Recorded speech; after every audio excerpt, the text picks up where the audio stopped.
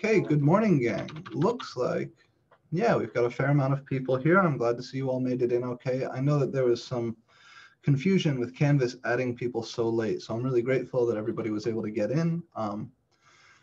I am John Filesticker. You can call me John or Professor John or JP, whatever makes you feel comfortable. Give me 1 second here to set up a few things, and then we are going to get started. I will be sharing my screen, and I'll ask that when I do that, you go ahead and leave it as full size so you can see everything that I'm writing down. There's one little thing I wanted to find before we get rolling here, and that was an emulator. I don't know if I still have this installed. Oh, I do. Okay, good. All right. 84 SE. Good. Let's get this up. Oh, it's a ROM. And it's blocked by administrator. Oh, yeah. All right, we'll deal with that when we get to it. So I'm going to go ahead and turn on my screen share here. And then we are going to go through a few things. First off, here is the document camera that I'll be using for the lecture notes through the semester. Let me find a nice working pen here. This one's insides. Today we're going to go over the syllabus. We're going to talk about how the course works, and then we are going to do some actual mathematics today. So please, I advise you to have pen and paper ready.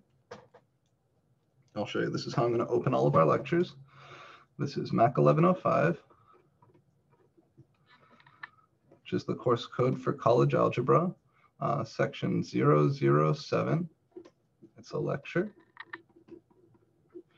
Today's date is 1/5/21. Today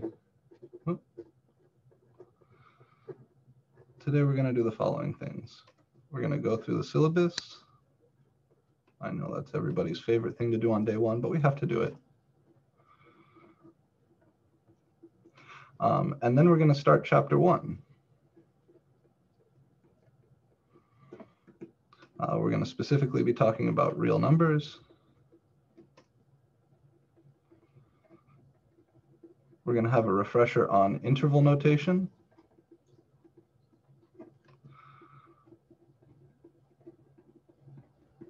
And then we're going to start talking about functions.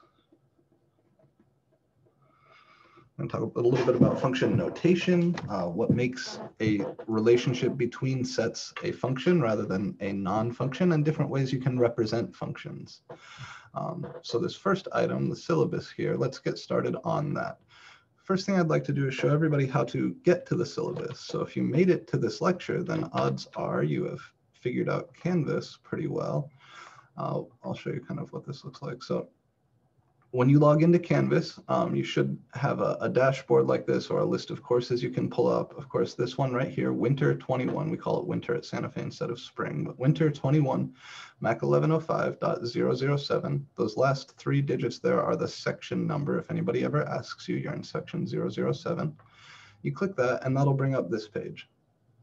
If you're using the Canvas app, the mobile app, I did check this, everything seems to be loading okay, but if you're having trouble finding something, I recommend pulling up a web browser either in your phone or preferably on a computer, on a laptop or a desktop, because sometimes things don't display correctly in mobile.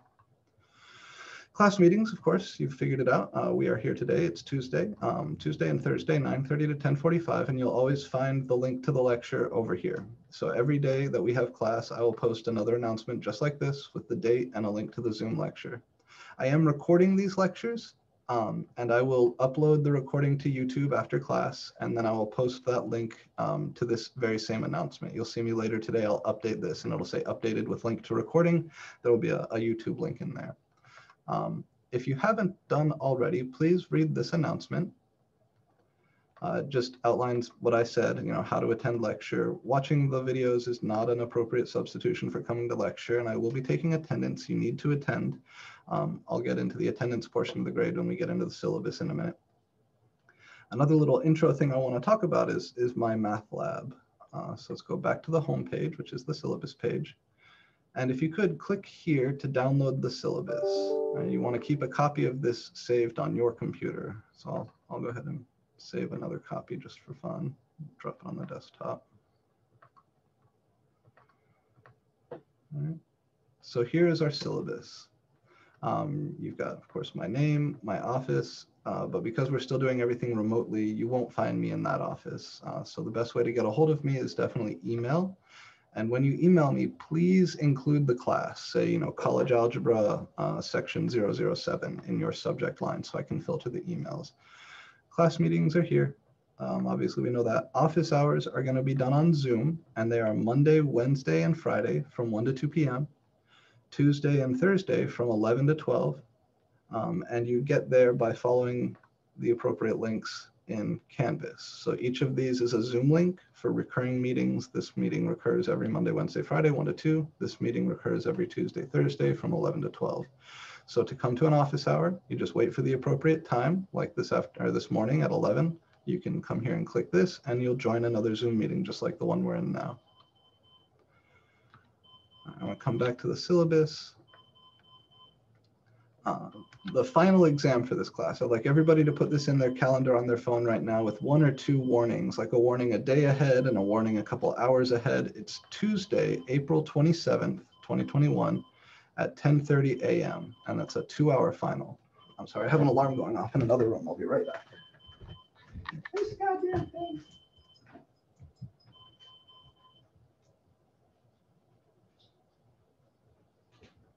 It's okay. Alrighty. The prereq for this class, everybody's probably aware of. You need to get through MAT 1033 or an equivalent, you know, high school class or test into this class. The course materials for the class, you need an access code for MyMathLab. If you haven't bought this yet, that's okay. You can still register in MyMathLab using this course ID. But when it asks you for your access code, if you haven't bought one yet, scroll down to the bottom of that page and look for a link that says begin temporary access or use trial access. That will get you in for 2 weeks. If you haven't bought an access code, you can still register for MyMathLab right now. You just have to use the temporary or trial access. That will expire after 2 weeks. So you need to, sometime in the next 2 weeks, get your hands on an access code. You can get them at the bookstore with your financial aid, or you can buy them online. Sometimes you can hunt down cheaper versions if you're patient, looking in places like Abe Books or Amazon. So do please get yourself an MML access code and do please register using this course ID in MyMathLab. There's a link in Canvas. I do not have Canvas and MML merged together. I found that that just creates lots of extra confusion. It's unnecessary. But if you follow this link, it'll take you to MML. Now I'm logged in, so if I wasn't logged in, it would take you to the portal here. Where you can sign in. If you don't have a credential for MML, you can register, and it will ask you for a few things. It will ask you for your name, email address. Please use your Santa Fe email. Don't use a different email. It's important that you use your Santa Fe email here. And at some point, it will ask you for a course ID. That's where you enter this information from the syllabus, this code right here. That is the course ID.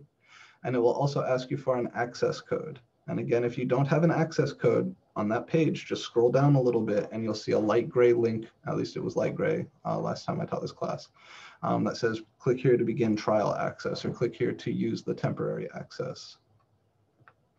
Once you've gone through that registration process, you'll find yourself here.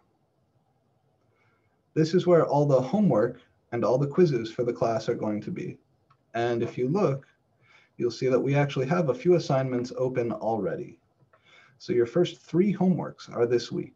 They're on just the definitions of functions, evaluating functions, concepts like domain and range, and then we're going to talk about linear functions this week, functions whose graphs are straight lines. All of those are open now, or they will be opening, they'll be opening at the end of class today. And they're going to be due the following week, the following Tuesday at the start of class. So I'll get into more detail about that when we get down to that portion of the syllabus.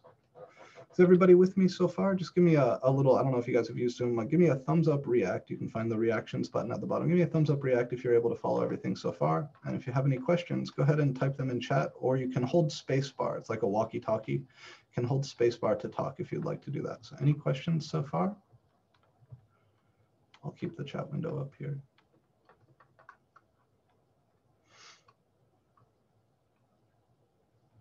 Okay, so moving on. This is college algebra.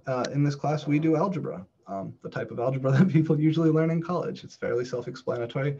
You can see a full list of the topics we're going to cover here in the official course objectives page, but basically we're going to play around with a bunch of different functions. This class, we start by talking about linear functions, then we talk about quadratic functions, then we talk about other sorts of polynomials, power functions, radical functions. Then we jump to exponential and logarithm functions. And at the end, we talk about systems of equations and systems of inequalities. Broadly speaking, those are the topics for this class.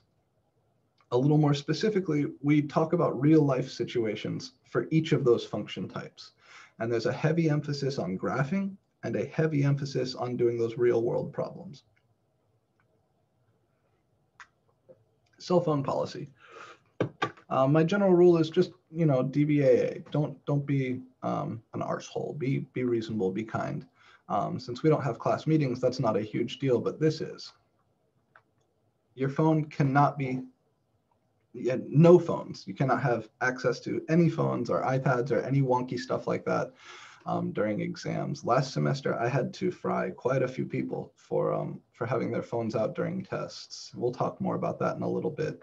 But in general, just don't be rude, don't distract other people.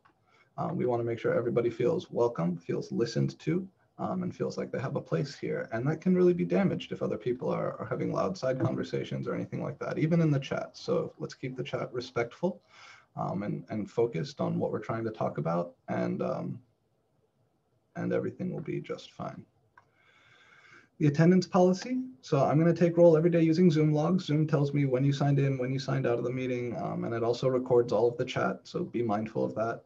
But I'll take attendance every day using the Zoom logs, and there is a class participation grade here. So you're allowed to miss 5 lectures. If you miss more than 5 lectures, for each lecture you miss after that, I'm going to take off a half percentage point. Now there's a 5% of your grade comes from participation. So if you were to miss a total of 15 lectures, then you would lose all of that. That's a lot of lectures to miss, and hopefully nobody will even get close to that. This is not meant to hurt you. This is just here to kind of encourage you to continue coming to class. This is a Zoom class. Nobody has to get on a bus. Nobody even has to get dressed. So please just show up and at the very least listen. But really, it's important that you're taking notes, paying attention, asking questions, following along with the examples, things like that. Makeup work, late work. I'm really loose about this. There are deadlines set in my math lab every week, like the 3 assignments I mentioned earlier for this week. But if you ever need anything extended, I'm happy to do it, all right? So if you don't manage to get all of the homework done in a given week and you need 1 or 2 of the assignments extended, just send me an email. In that email, tell me, what class you're in and what assignment you need extended, and I will be happy to do that. Exams are a little bit different. If you miss a test, a midterm test, without letting me know, then I'll need a good written documented excuse. I'll need something like, doctor's note or a note from the police saying that you got in a car accident, whatever. But if you think you might miss an exam, then just let me know ahead of time and I will work with you to schedule a makeup. I try to be really loose about this stuff because all I care about is that you guys do the work and learn the material. The timeline is not super important to me. The timeline is just there to help keep you on track. So if you need more time on a homework, don't be shy. Just email me, let me know what homework you need extended. If you know you're going to miss an exam, or if you think you might miss an exam, please email me ahead of time and let me know. We'll work out a makeup. If you miss an exam and you're unable to let me know ahead of time, I'll need some sort of explanation or excuse. And my rule is that we can only do this within 1 week. All right, so if you miss something like a test and a whole week goes by and then you tell me, oh shit, I had no idea there was a test, I missed it, I can't help you. We got to get it sorted out within a week. I think that's fairly liberal. I don't have any problem doing that. So just talk to me, communicate with me, and everything will be fine. There are in-class activities in this class, and those cannot be made up, right? The in-class activities involve participation with your classmates, talking back and forth about solutions to problems, and that's not something I can recreate. So if you miss one of those, then I can't help you. That's just going to be a 0. Now, the activities don't count for a large portion of the grade, and it's not the end of the world if you miss one. And I'll do my best to give you guys a heads up the days on which we're going to do in-class activities. But it's your responsibility to not miss these. These happen during lecture, just like what we're doing right now. They happen during lecture. And if you miss one, we can't make them up. The last little note here, after the final exam, I can't do any makeups. So if like the final doesn't go well for you and you're like, oh shit, I should have gone back and done all that homework to help my grade. Can you please open this up so I can work on it more after the final? The answer is no.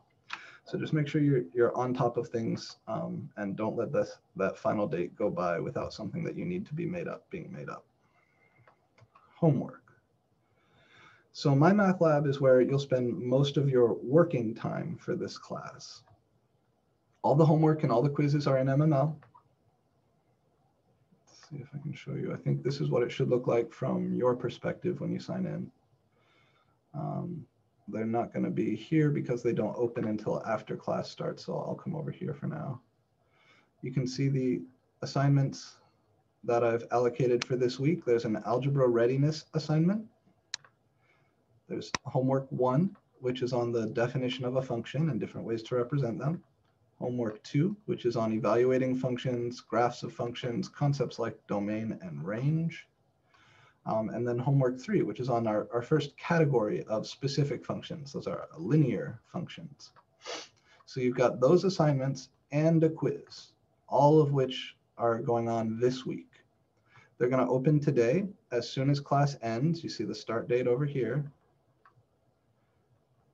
And they're going to be due next Tuesday at the start of class. So you have exactly 1 week to work each set.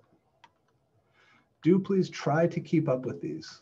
I said, and I'm definitely holding to it, that I am happy to extend any assignment, but you see that they kind of come in blocks, right? This quiz has to do with these 3 homeworks. You want to do these 3 homeworks, then this quiz, and that will help reinforce all of that material. It's structured that way for a reason, so please try to respect that structure. When you come in here, do the algebra readiness first. Even if it's a little bit boring to you, it's not very long, it's worth getting in there and doing. Then start knocking out the homeworks. So the homework will always be directly from the lecture material. The quiz will always be directly from the homework, and it'll always be related to what we're talking about that week in class. So by keeping up with this, you'll keep the class and your homework in sync. That's really important for reinforcing what we talk about in lecture. If those fall out of sync, if you fall behind on the homework, then things will start to feel like they're not related to each other, and that can be really frustrating. Let's see. Oh, that's right, we're in the browser. Okay, so the homework is in my math lab, and they open the first day of class each week. They'll be due at the start of class the following week. There's also a quiz in MML for each, pretty much each section of the textbook, 1 or 2 quizzes per week on average. There will be some weeks where we, have 2 quizzes. There will be some weeks where we have 1, like this week. There may even be some weeks where we don't have any. I don't think so. Maybe some exam weeks. But that's roughly the deal. You're going to have about 3 homework assignments per week, about 1 or 2 quizzes per week. They open at the end of class on Tuesday, and they are due at the start of class the following Tuesday, giving you exactly 1 week to work on them. Projects and activities are another component of the grade here. So the in-class activities, I talked about those when we talked about makeup work. Those are things that we do during lecture here. I'll assign you guys to breakout rooms, give you some problems to work. You'll talk about them amongst yourselves, and then we'll come through and talk about them. I will grade those live during class and enter the grades afterwards. They cannot be made up. They have to be done during class. There are also these things called projects. And I'll scroll down to the calendar for a minute here. You see there's approximately 1 project per exam. There's a project 2 and exam 2 are the same week. Project 1 and exam 1 are the same week. Project 3 I assigned during spring break to make sure you don't forget everything we talked about over spring break. And then exam 3 is down here. So they're not joined together, but then project 4 and exam 4 also come together. So for each exam, there is a project. And the project is meant to give you something to work on at home, to go a little bit deeper into the material, and most importantly, lets me see your written work before the test. I want to see what you guys write down on a piece of paper, not just what you type into MML, because when it comes to the exams, your written work matters a lot. Let me scroll back up here. All right, before I talk about the tests, are there any questions on the homework, quizzes, projects, activities, any of that stuff? Same deal. If you're cool, give me a thumbs up. If you got questions, you can hold down the space to talk, or you can type in chat. Everybody understands when the homework opens and when it closes?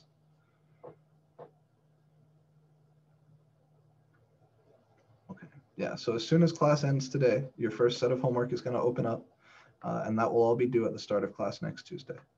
Projects and activities, we'll do an activity in class this week, and we'll have our first project before exam 1. The exams are the largest component of the grade, and I'll show you the grade breakdown in just 1 second, but there's going to be 4 regular midterm exams. Those are going to happen during class time. They're going to be in Canvas, and they're going to be proctored by HonorLock. Now, I'm doing something extra for proctoring this semester. You're also going to have your phone signed into Zoom. So HonorLock is going to be watching you through your webcam. They're going to be recording your screen, your web traffic. I'm going to be watching you through Zoom on your phone. So we're going to need to make sure you have your smartphone with Zoom installed. I know probably many of you are watching this lecture on your phones right now. That's fine. But when it comes time for the exam, you're going to have to sign into HonorLock, and you're going to have to, on your phone, sign into Zoom. And we do this for a few reasons. The most important one is that HonorLock doesn't record your hands, your workspace, your desk. And that's the shit I really need to see to proctor. So for the exams, you're going to set up your phone on the side so that it shows your hands, your paper, your pen, everything you're writing. And I will be watching that personally. I'll explain more about the proctoring when we get closer to the first exam, but I just want to give you a heads up. We will be using HonorLock, but in addition to HonorLock, you will need to be signed into Zoom on your phone and have your phone set up so I can see your workspace. All right, I don't need to see your faces. Your faces are wonderful, and I'm happy to see everybody there working on the tests and HonorLock, but what I really need to see to proctor are your hands and your desk. The final exam, again, is on the 27th of April at 10:30 a.m. And that's going to be in my math lab. So the midterm exams are in Canvas. I'll show you where you'll go to get to those. And we'll do this again when we get closer, but you'll go to assignments here.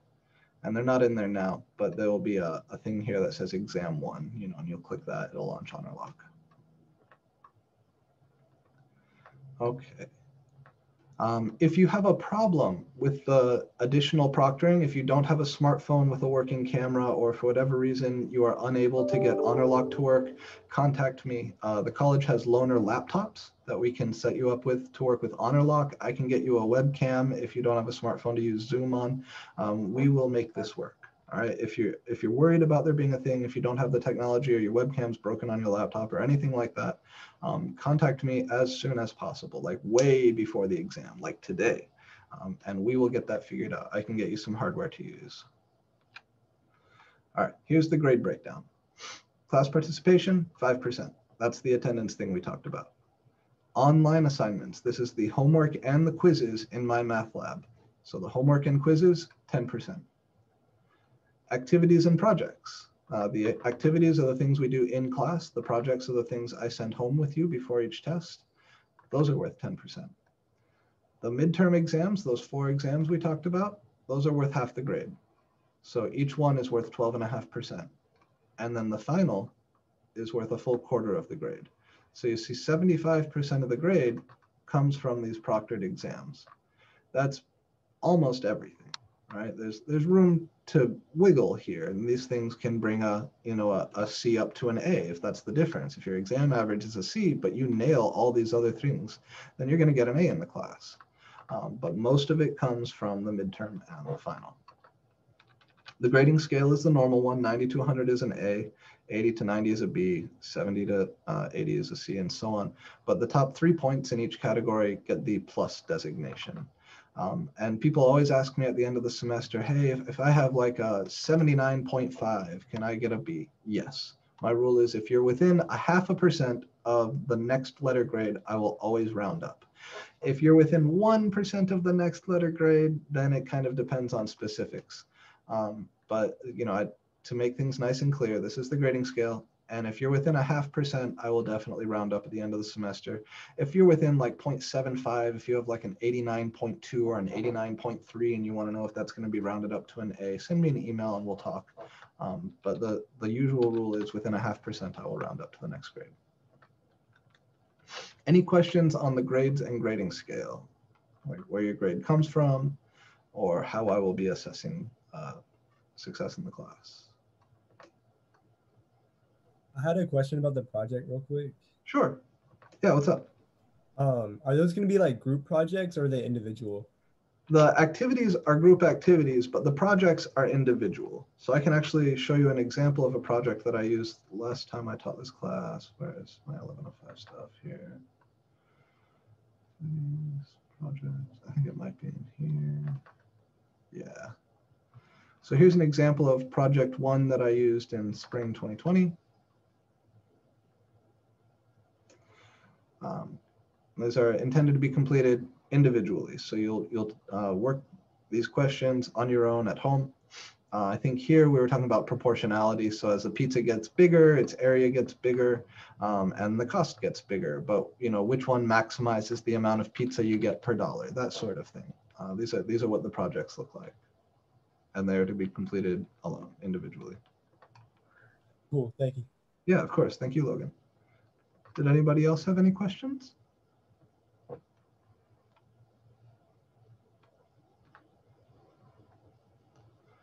All right, we're almost through most of the syllabus. The next thing I'd like you guys to do, and I'm going to pause for a minute so you can do this, grab out your calendar and your phones and put these things in there. These things are important. Of course, classes begin today. You don't need to add that, but this is important. The last day to add classes. So if you're to decide that you don't want to be in this class, you want to take this class with somebody else, you can drop this class up to the 11th, but you can't add another class past the 7th. So please make sure you have these. Kendra asks a really good question in chat here. Do you have to use your Santa Fe email for Zoom? I would really prefer that you did. It makes my life a lot easier. At the very least, please make sure that your name that you're typing in for Zoom is the same name that you have on your Santa Fe ID card. That way, when I take roll, I can compare the roster to the names I see in Zoom without having to second guess. If you use a nickname or something like that, that'll make life harder. There's no official requirement, Kendra, that you have to use your Santa Fe email. As long as I can tell for sure who you are from the name you've used when you signed into Zoom, I'll be happy. But it does make my life easier if you use your Santa Fe email, so I would prefer that. It's a good question from Kendra. Did anybody else have other questions?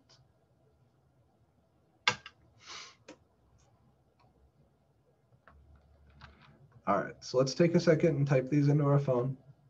Last day to add is 1/7. It's the last day you can join another class. That's real soon, right? That's 2 days from now. That's Thursday.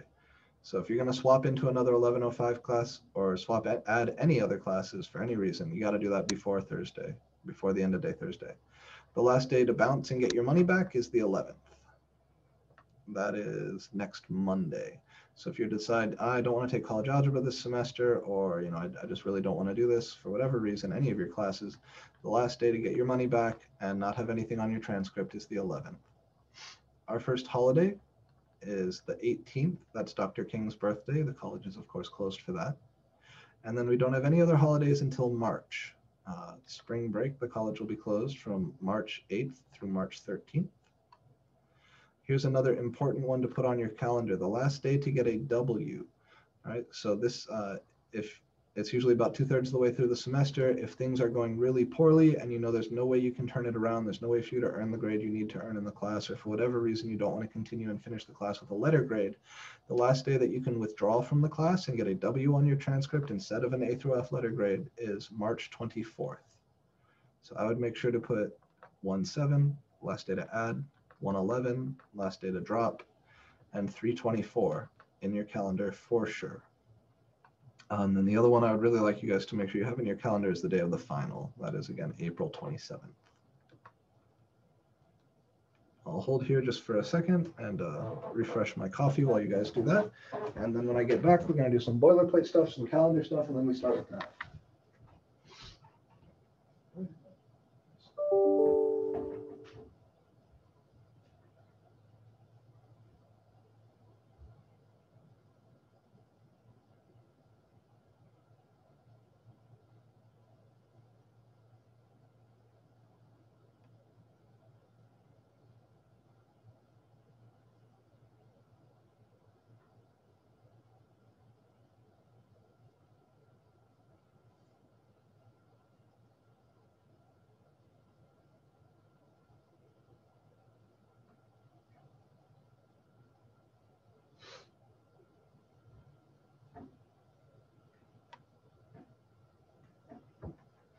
Hey, Henny, you're a good boy. You know that? All right. So I'm going to move away from these important dates. Hopefully you have these in your calendar now. If not, again, please save a copy of the syllabus so you can refer back to it later. This next page is all fairly boring boilerplate syllabus stuff. Got to be there. The GELOs, General Education Learning Outcome, has nothing to do with your grade, doesn't show up on your transcript, but it's a statistic that the college and the state like to track. There are going to be a few questions on the final that are specifically looking for skills with quantitative reasoning. And that's something that we will record. You may notice a mark on the test saying like a G or Jello or something like that. Don't stress about it. It's not something you need to worry about. Has nothing to do with your grade. Academic integrity, and we will talk more about this later. Read these rules, please. All right, you can click the link. Really important you guys know what rules you're supposed to follow. It's unfortunate, but right now is a difficult time for academic integrity with things being shifted online, kind of force shifted online. I know a lot of you guys don't like that. I would definitely prefer to be in a classroom rather than doing this remotely. But with COVID right now, this is the way we have to do it, and it's a little bit complicated. Dan Rodkin is the man on campus who is in charge of taking care of student conduct issues. And he has been extremely busy lately because there has been a lot of academic dishonesty. And it's something that professors were fairly forgiving about last spring, maybe more forgiving than they should have been over the summer and the fall. But we are cracking down hard on this. Think about that 2-camera proctoring system. We are cracking down very hard on this. So everybody should take the time to read these rules and know exactly what it is that you are being held accountable for. To give a neat example, a few semesters ago, I had a student staple $200 cash to a late assignment and leave it in my office. That student was expelled from the college, got a ZF in the class, and I think might have even lost his visa. He was here from overseas. It was bad. Things like that happen, but there are much more subtle things. Plagiarism is one of the things that's a big issue right now. Copying something from Photomath or Bartleby is plagiarism, and you can get in trouble for it. Don't do that. What else? Of course, sharing anything with anybody else. It's okay if you guys have a GroupMe or a Discord. I actually really encourage you to create a GroupMe or a Discord so you can talk about problems with each other in a setting where you're feeling safe and you're not being observed and you don't feel judged. But for the love of God, do not do that shit during tests or about tests or anything to do with proctored assignments. I won't say a whole lot more about this right now, but yes, please just read these rules. It's important that you know what you're being held accountable for. ADA stuff. If you have a disability, or if you have any sort of accommodations associated with the DRC or anything like that, or you think you might be eligible for accommodations associated with DRC, then please let me know. Talk to the people in the DRC. They're very helpful and very kind over there, but sometimes a little bit slow.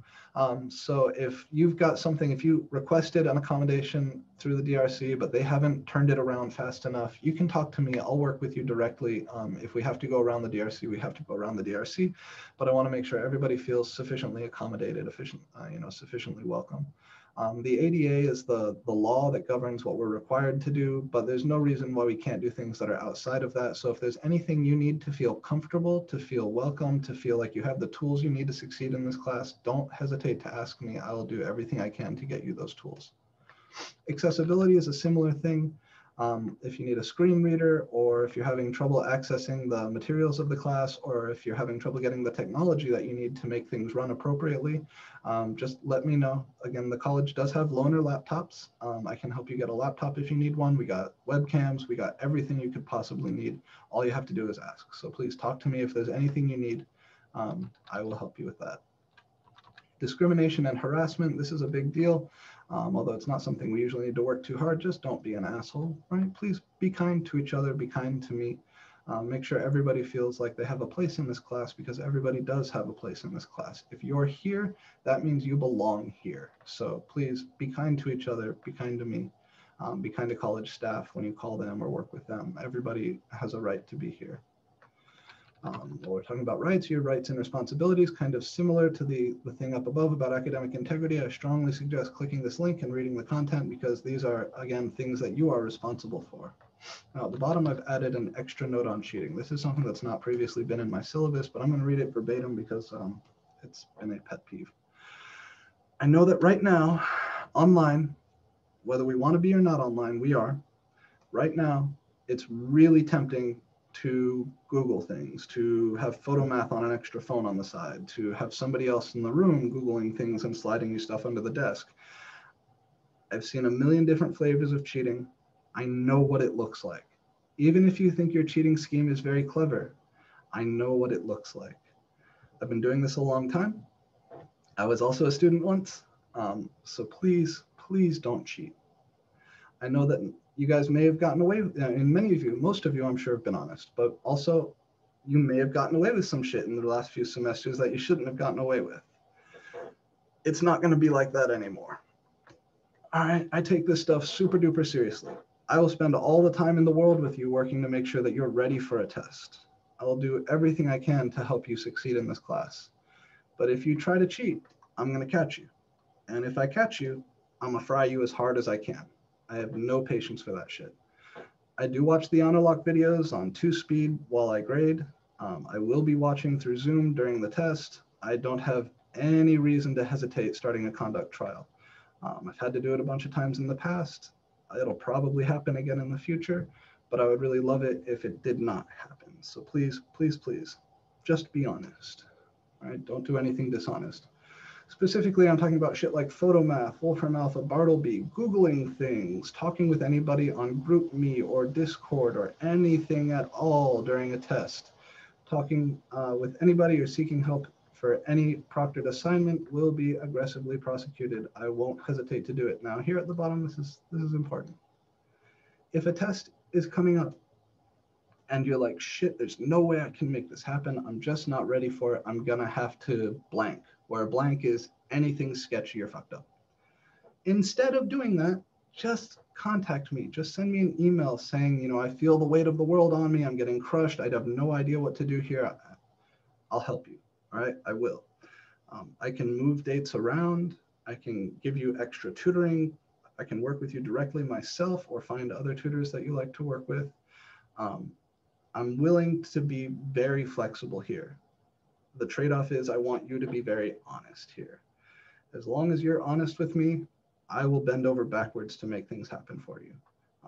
So please just be honest with me. There's no reason any of us have to go through this really shitty conduct trial stuff. Just talk to me. If you think you're gonna need to cheat to do well on a test, just talk to me and I promise you, I will help you get through it. There are some questions in chat I want to address really quick. Join Zoom meetings via Canvas. Does it sign me onto my SFC email? If you use the single sign-in, yeah, if you go to sfcollege.edu, you click the Zoom link and use the single sign-in, it will sign you in onto your SFC email. That's fine. Yeah, Mark, there's no problem with that. That works great. I don't think it should associate any other Zoom accounts you have. So if you had a second Zoom account, but you signed in through the SFC, sfcollege.edu webpage there, the single sign-in SSO, then it should sign you in using your Santa Fe credentials. All right, last syllabus stuff I want to talk about here is the calendar. This is a rough outline. Things will move around here, so don't take this as being a hard and fast thing. Take this as being a rough description of the topics we'll cover in each week. And similarly, you know, the exam and project dates, they may wiggle around a little bit also, but I'll do my best to stick to this throughout the semester. If we need more time on one topic or we move really fast through another topic, things will move. But you can take this to be a rough guide of when the activities will be, when the tests and projects will be, and what section of the textbook we'll be working on any given week. I'm not going to go through these in detail. You guys can take your time to go through them in detail if you like. Just a quick note here, the homework and quizzes are not on this, right? There isn't room to fit the homework and quizzes on here. So I just have the activities, projects, and exams. Homework and quizzes are all, again, in my math lab. You need to be watching there regularly. You should be signing into MML every day. And that is the syllabus. Any questions for me on this? Are the textbook in the My Math Lab separate, or are they together? MyMathLab has an electronic copy of the textbook that you can access. Let me show you. Oh, here we go. So if you come down here to eText, I'll give you this link, should pop open in a new tab or new window, depending on the browser you're using. And it's not bad. It's a little slow loading. A physical copy of the text you can find, they're not terribly hard. The ISBN is in there in the syllabus, but this is what you get access to automatically through Pearson. Cool, I appreciate it. If you do want a physical copy of the text and you're having a hard time finding an affordable one, let me know and I'll help you find a physical copy. One more time before we stop talking about this intro stuff, everybody should be signing in to MML today, right? Just say that one more time. Even if you haven't bought an access code, you need to get into My Math Lab and register today because there's homework that's opening today and will be due at the start of class next Tuesday. And there's no excuse for not getting in there and getting registered immediately because you don't need the access code to register. When you get to the page where they ask you for the access code, just scroll down to the bottom where it says click here to start trial access or temporary access, whatever the language is. And that will get you in even if you don't have your access code yet. That will work for 2 weeks and then it will boot you out unless you buy an access code and put the access code in. So whether you've bought your access code or not, please everybody follow the link from Canvas to My Math Lab. It's right here, this link. And get registered in the MML course because you've got work to start on there today. I would love to see everybody from this class registered in MML and at least opening that first algebra readiness assignment today, right away. Are there any other questions for me regarding this sort of syllabus-y, bookkeepy stuff?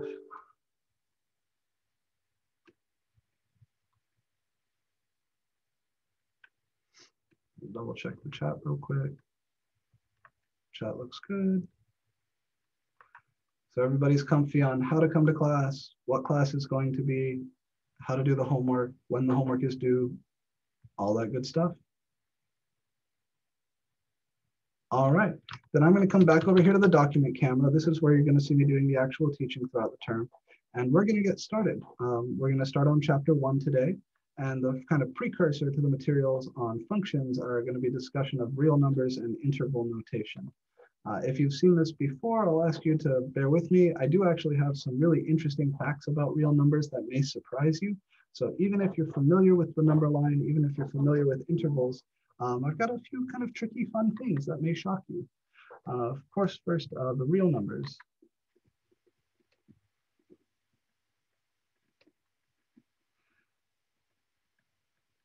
And I'll say this, everything I write down here, you should write in your notes. And think of this as an exact copy of your notes.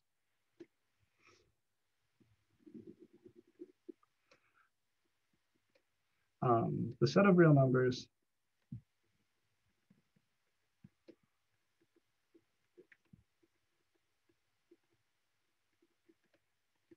is all numbers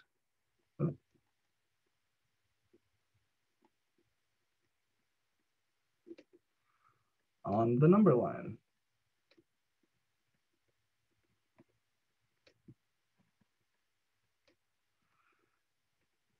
Including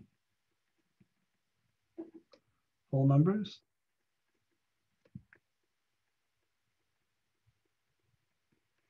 fractions of whole numbers,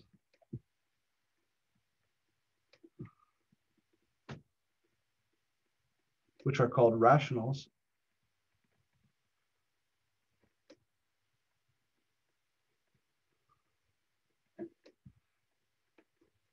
and irrational numbers.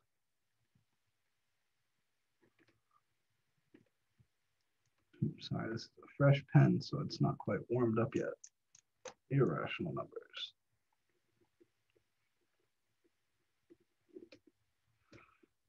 These are like Some examples of irrationals are like the square root of 2, pi.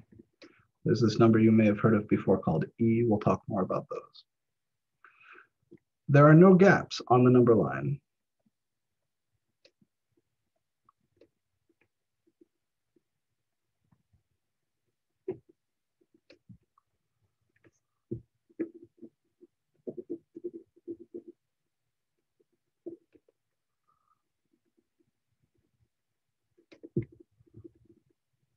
It's actually that last fact that makes the real numbers so special. It's that last fact that makes the real numbers what they are.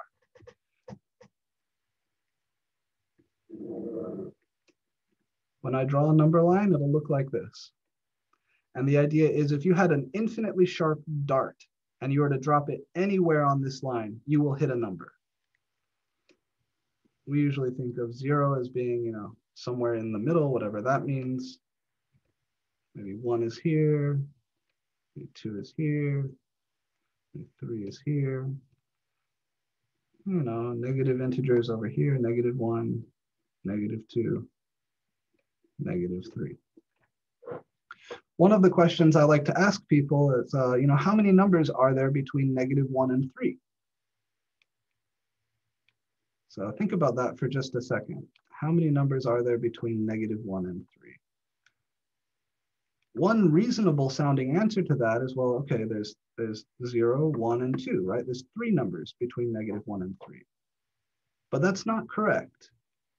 Because between 0 and 1, for example, there's 1/2. Between 1 and 2, the number square root of 2 lives there. Just a little bit outside of 3, there's pi. There's infinitely many numbers between any 2 real numbers.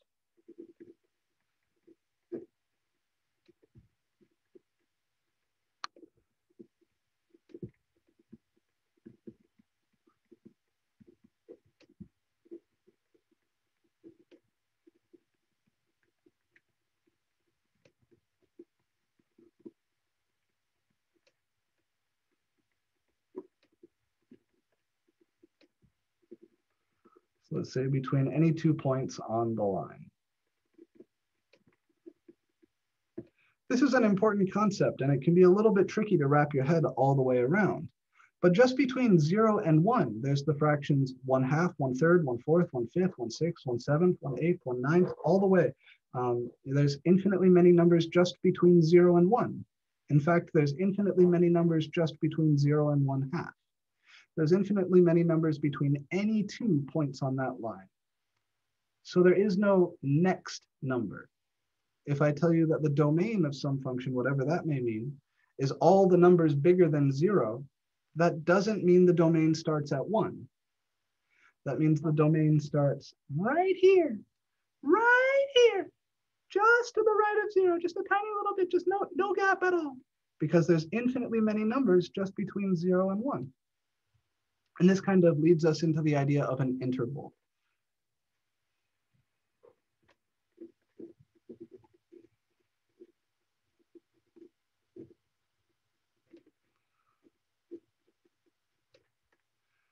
The closed interval from a number a to another number b, which is denoted or written with a bracket a comma b bracket like this, is the set of all numbers x satisfying a is less than or equal to x is less than or equal to b. What does that mean? Well, if I have a number line and a is over here, is smaller than b, right? A is always smaller than b in this setting, the left endpoint. Then the closed interval from a to b includes a it includes B, and it includes everything in between.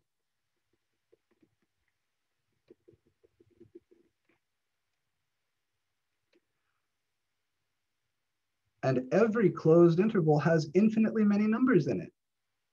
As long as B is bigger than A, as long as that interval actually exists, as long as there's some space in between here, then there's going to be infinitely many numbers in between, just like we said up here. That there's infinitely many numbers between any 2 points on the line.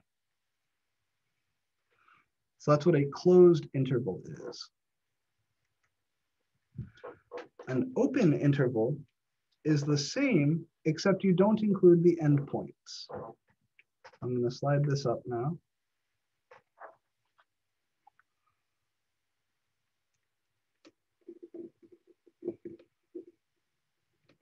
So here, I'll underline what we were defining. We were defining the term closed interval. The open interval, who is calling? Cannot talk right. The open interval from some number A to some other number B, denoted this time with parentheses instead of brackets, is the set of all numbers x satisfying the inequality A is strictly less than x is strictly less than B.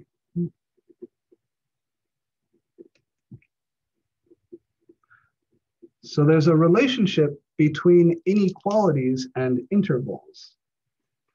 I'll give you a trick for remembering which way the less than and which way the greater than points in just a second.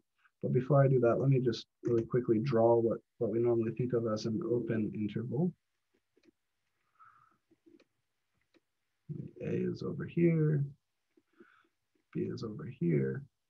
We don't actually include the endpoints, but everything in between, like this.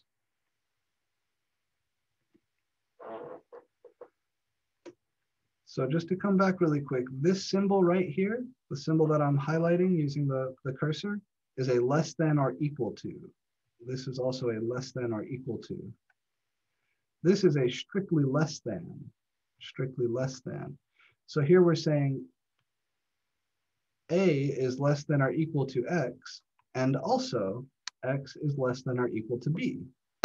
That means that that number X has to be between A and B.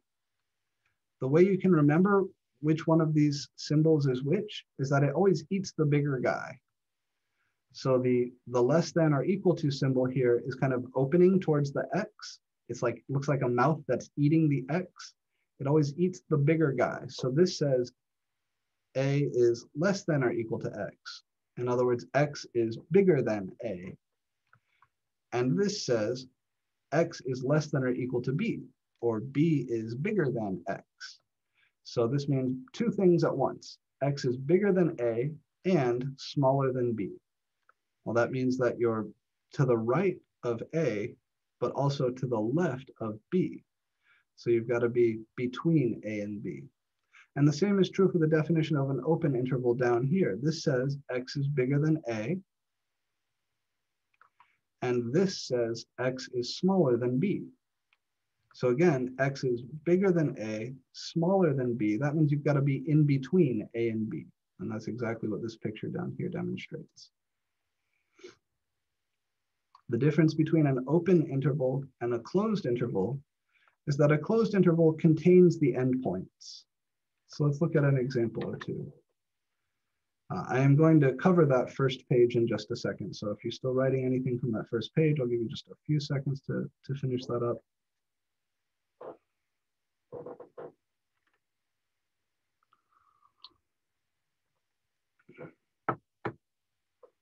All right, moving on. So let's look at some examples, intervals and inequalities. when I want to write an example, I'll use this abbreviation, EG. It's a Latin abbreviation, exemplis gratior. There's lots of examples. Examples exist. Here's an example. Let's sketch the solution to the inequality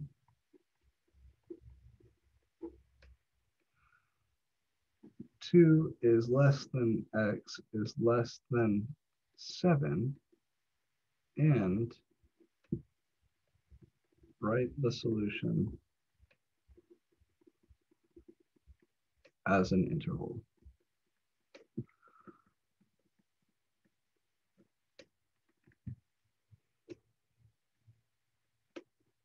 Okay. Well, when you look at this inequality, it should remind you of one of the definitions, right? The definition right here looks very similar to this guy.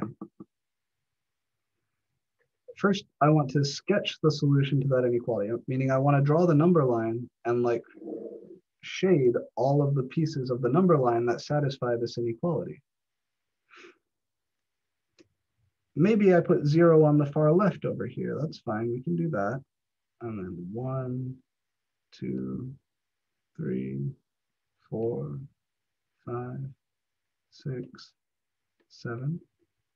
We don't have to label all of these, but we should definitely label 2 and 7. Clearly, those numbers are important.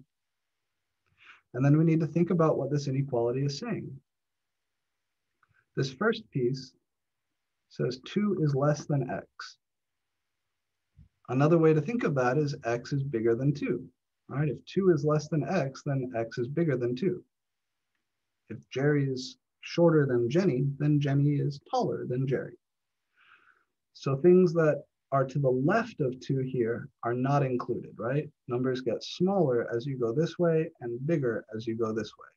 I'm interested in things that are bigger than 2, but also less than 7. So that means things like 3, 4, 5, and 6 are for sure in my set. Also things like 2.5, 3.14, 6.9. All of those are in my set.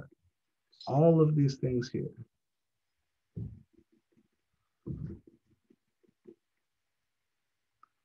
And then we have to figure out what sort of delimiters, that's the name for these parentheses or brackets, they're called delimiters, to put. Since this says x is strictly greater than 2, or 2 is strictly less than x, I know that 2 does not belong in my set. Just like here, we have a is strictly less than x, so we use an open paren. Here we have 2 is strictly less than x, so we use an open paren. And the same thing's going on at the right-hand side here. X is strictly less than 7. So the way we show that 7 is not included, that we're not going all the way up to 7, is with the open parentheses.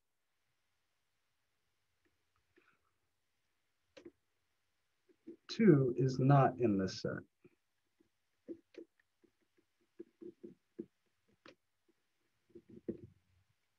What about 3, 5, 6.9, 7? So I'd like you guys to tell me in chat, I'm going to go one at a time. Is 3, there it is 3 in this set?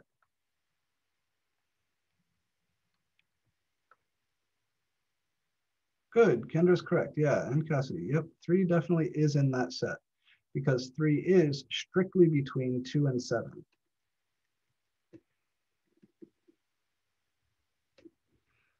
What about 5? Is 5 in this set? Same thing. In chat, just let me know. It is. Good, very good. Is 6.9 in this set? Excellent. Yeah, you guys got this. Is 7 in this set? No, it definitely is not. How many numbers are in this set?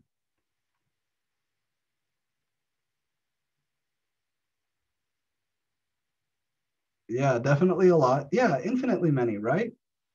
Because not just the whole numbers, but there's infinitely many fractions between 2 and 7. There's infinitely many irrational numbers between 2 and 7. And for those who find this a little bit boring, if I were to delete all of the whole numbers and all of the fractions, I would still have the same number of numbers in this set. And that might be kind of mind-blowing. The number of irrationals in here, the size of the infinity of the irrational numbers in here, much, much bigger than the size of the number of fractions or rational numbers. All right, so those are open intervals.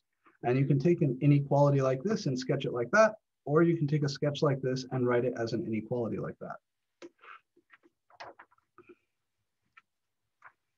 I want to talk about intervals of infinite length, and I want to make sure we aren't spending too much time here. So same game.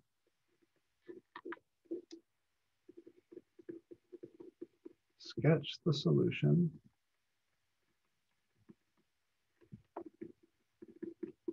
To the inequality x is less than or equal to 5.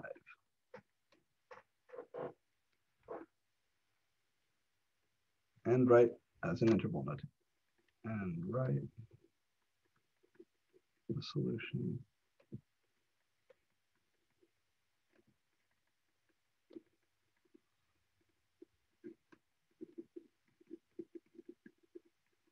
The solution in interval notation. So just like we did before, I'm going to draw a number line. I'm going to put 5 on it somewhere. But here I don't have another endpoint. Here I just have x is less than or equal to 5. So a quick question, is 6 in this set? I'll put 6 here, we'll put 4 here. No, it's not, right? Because 6 is not less than or equal to 5. Is 4 in this set? Yeah, it is. So is 3, so is 2, so is 1, so is 0. So is everything to the left of 5.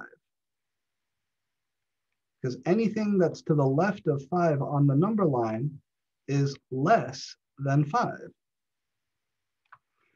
So all this stuff, every single thing in here, all the way to the end. Well, there is no end of the number line. You know it goes on forever and ever and ever, amen. So we can kind of shade the arrow like this when we're drawing it, and that will indicate that that set goes on forever in that direction. What kind of delimiter, bracket or parentheses, should I use at the 5? And which way should it face? Should I draw a parentheses opening to the right, a bracket opening to the left, a bracket opening to the right, or a parentheses opening to the left?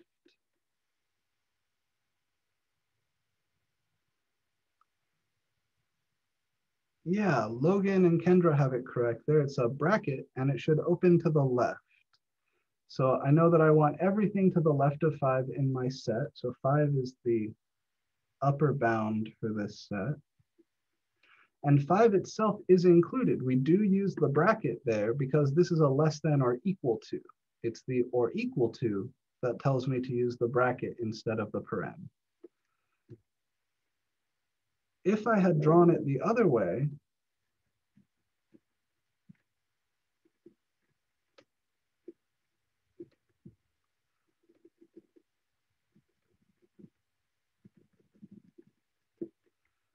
this is a different set, right? With the parentheses. So this is correct for this guy. What inequality describes this set?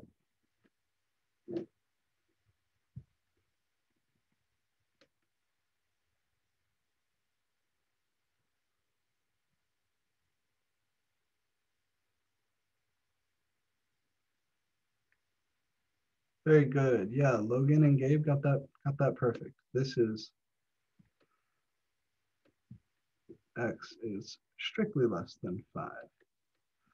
And I'm going to put this in a little box here. because it's a slight deviation from what we were talking about. You may want to do that in your notes too. Because there's one thing we have to do from this previous one. We still have to write this in interval notation. So how do we write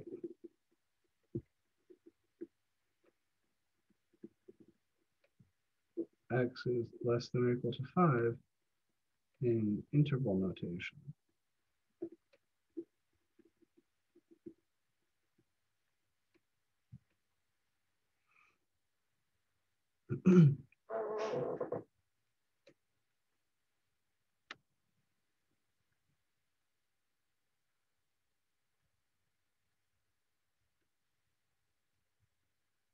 Was it clear what I'm asking here? This guy, the guy that we started with, we sketched him correctly. Yeah, Logan's got the right idea there. We're going to have to involve the infinity symbol somehow, because this runs all the way off to the left.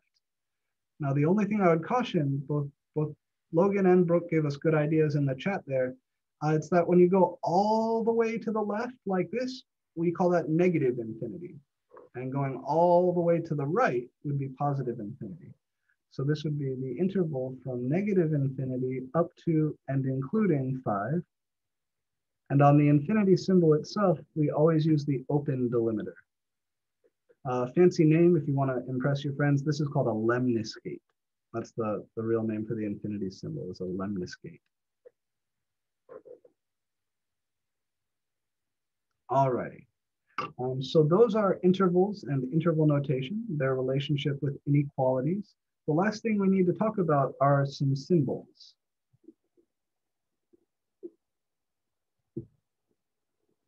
Set operations, namely union and intersection.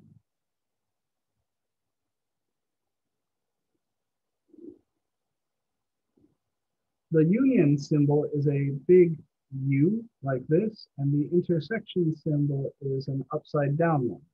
Mathematicians call these cup and cap.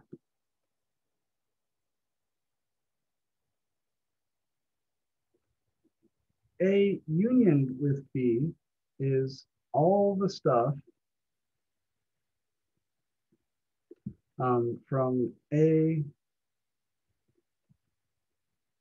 and B thrown together.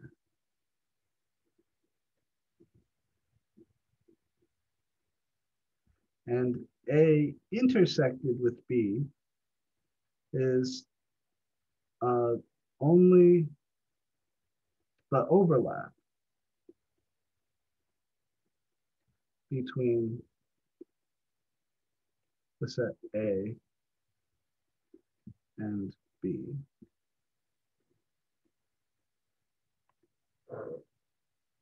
So we can talk about how to union two intervals and how to intersect two intervals.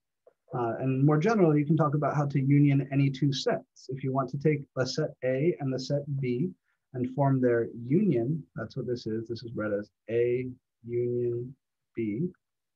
You just take all the stuff from A and all the stuff from B and you throw it into one basket. That is the set A and B, A union B.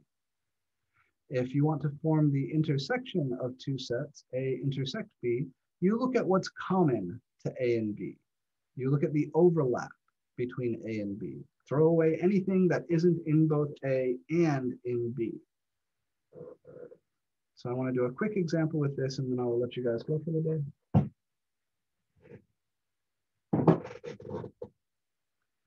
Any questions on the interval example we did here before I turn the page?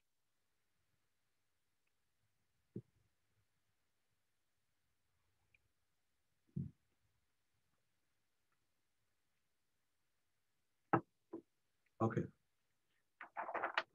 So our last little example for today, again, I want you guys, as soon as we leave here, to please go register in my math lab. If you haven't already, go ahead and follow that link from Canvas or go to portal.mypearson.com, either one, and register for our course in MML. Even if you don't have your access code, remember you can do that. I'd like everybody to do that right away after class. So our last little example here is to write, let's do 0 to 1 unioned with 1 to 5 as a single interval. And we're going to give ourselves another example here with the intersection, right? -2 to 1. Let's do this closed and closed, intersected with 0 to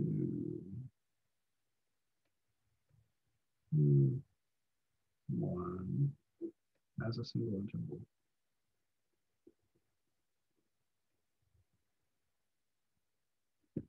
So if you're ever trying to work out a problem that involves the operations on two sets, especially on two intervals, it's worthwhile to just sketch them, right? Drawing a picture is usually really helpful.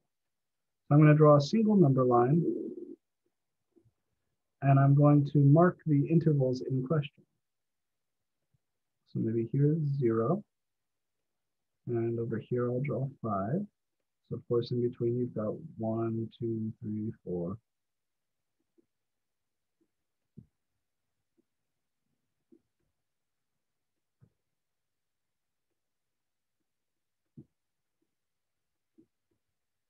I want to union the interval from 0 to 1, closed on the left and open on the right. So I'll put the 0 to 1 interval here in purple. And then I'm going to add the other interval in here. Let's do it in pencil, so there's no way to confuse them.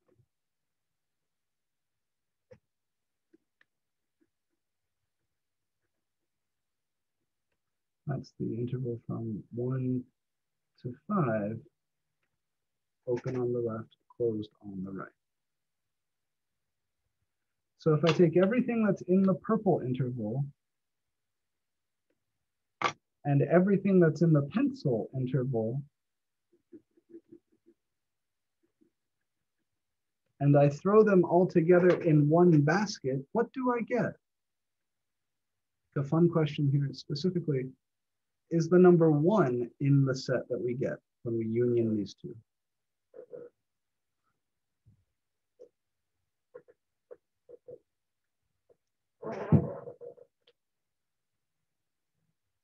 The number 1 is in the set. Yeah, good. Matthew, Logan, Charles, all correct. Very good. What is the resulting interval then?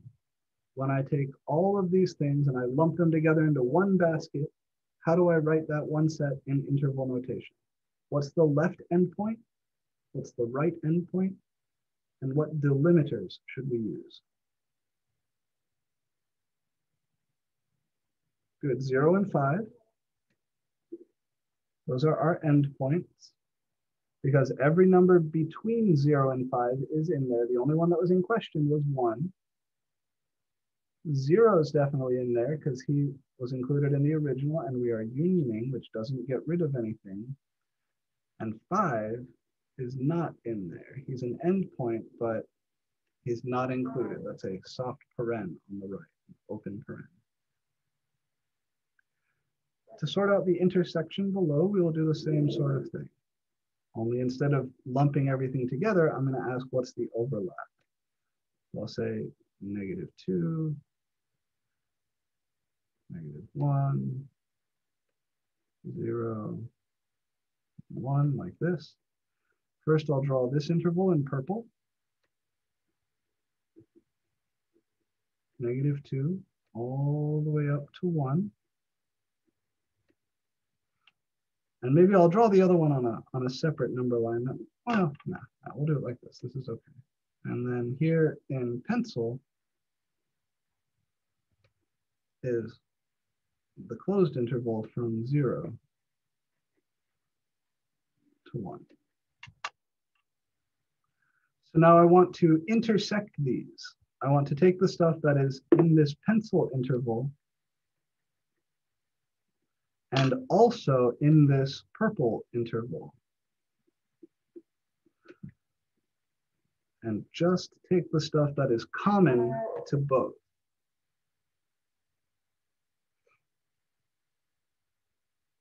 what is my left endpoint? Remember, I'm just looking for the overlap. Yeah, so -2 is not in the overlap, is it? -2 is in this interval, but it's not in this interval.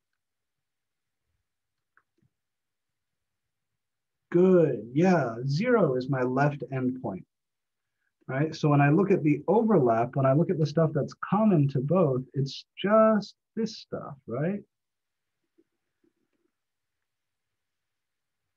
So my left endpoint is 0, and my right endpoint is 1. Is the number 0 itself in the set? Is 0 in this set and also in this set? Because that's what's required to be in the intersection. It is, yeah, good.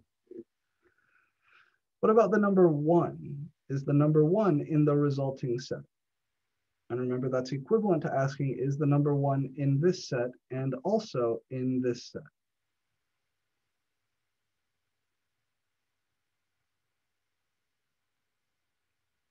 So on that second question, I have to be a little careful.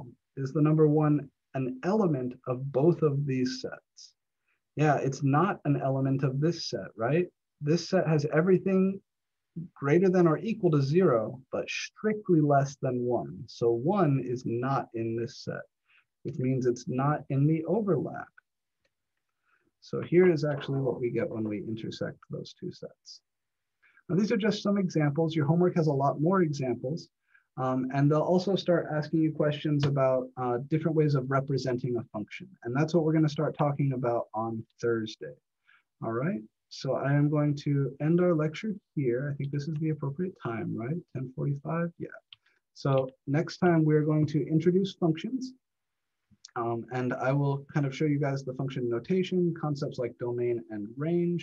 And we'll talk about linear functions and slope. Hopefully this is all review. It should move pretty quick, but I appreciate you guys coming today. Remember, if you have not done so, please go ahead and download and save somewhere safe a copy of the syllabus that is here in Canvas. And also please sometime today, get into my math lab. All right, everything you need to get in there is in the syllabus. You just need that course ID. And if you don't have your access code yet, you can click on the use trial or temporary access option. I'd love to see everybody in there today. All right, that is it. That's all I have for you guys today. Thank you so much for coming. I will see you all on Thursday. All right, take care of yourselves, guys. Get started on that homework. Bye. Thank you.